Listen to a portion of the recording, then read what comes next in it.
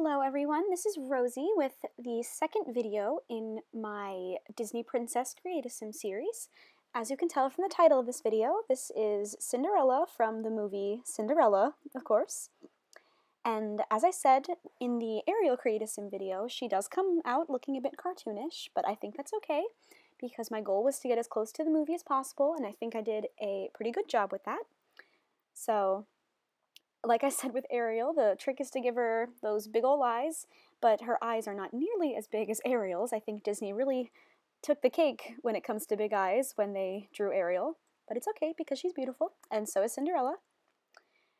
Now, just as a heads up, the thing with the really old Disney movies is that the color scheme of like her eyes and her hair and her outfits is slightly different depending on the picture, because what Disney does is they release different versions of the movie, as technology gets better and better. They release HD versions of the movie and then the Blu-ray version of the movie. So I think depending on the year of the release of the version of the film, the color scheme is a little different because of the quality improvements.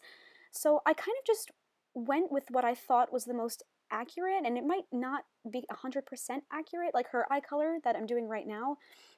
In some pictures they look totally blue, in some pictures they look totally green, so I kind of just went with this in-between-ish color that I hope suits it well enough.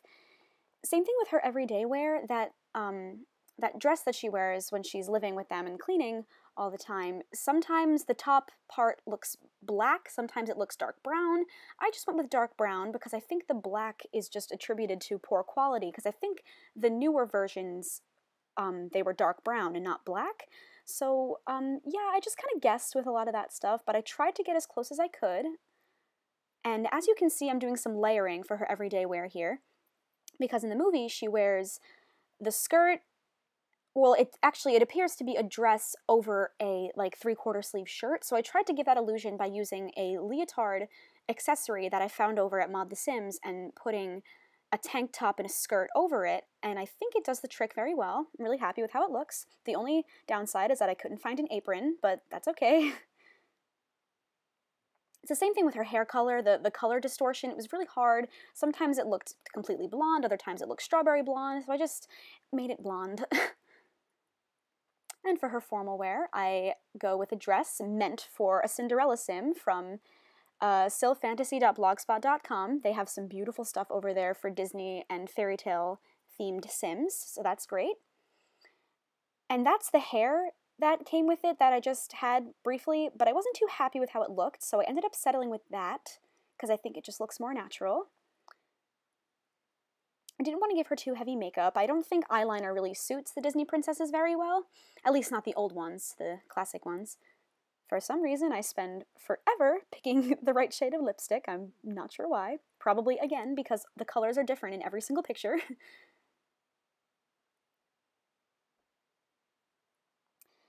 And I got from Syl Fantasy that headband, but it wasn't laying right, and I don't think the hat sliders worked with it, so I ended up just giving her a tiara that I could adjust it with the hat sliders. And I don't know, I like the idea of Cinderella having a pretty tiara, even though it's not 100% accurate. I think it's pretty, so that's what I went with. And moving on to her sleepwear. In the beginning of the movie, we get to see, the first time we see Cinderella as an adult, she's wearing that pretty blue nightgown, and that's what I went with, and I gave her some braids like they do in the movie. Because, who doesn't sleep in a good braid? There we go. And for her athletic wear, I kind of just went with this medieval peasant garb that I found over at Mod The Sims. Gave her some boot-looking things, I guess, for some more dirty work, if you want to say that, and I gave her the braids again. And for her swimwear, I just went with a long-sleeve leotard that I found, again, over at Mod The Sims. And for her traits, I gave her virtuoso, neat, good, friendly, and I think brave, yes, because you'd have to be brave to put up with those people your whole life, with an evil stepsisters and an evil stepmother. And in this bit, I, as usual, took her over into a household so I could make her wedding dress, because I think it's very important that we give all of the princesses their proper wedding dresses, because I find them all very beautiful.